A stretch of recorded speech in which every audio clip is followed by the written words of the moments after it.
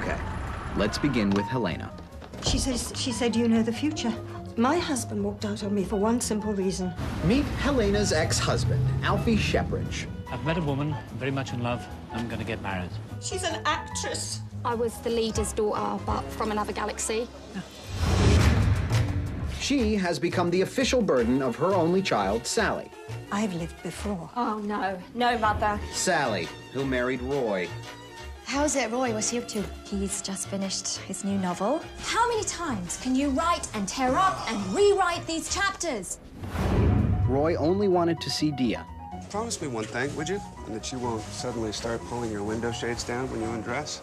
I'm seeing a handsome stranger. He owns an occult bookshop. His wife died recently. He left me for another woman. No. A deceased one. I've got such a crush on my boss. Worked at a top art gallery. I mean, you mentioned how much you like Donizetti.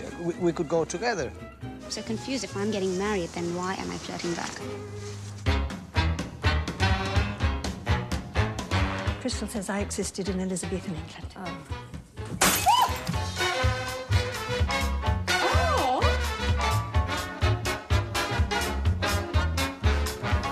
Is my future hopeful?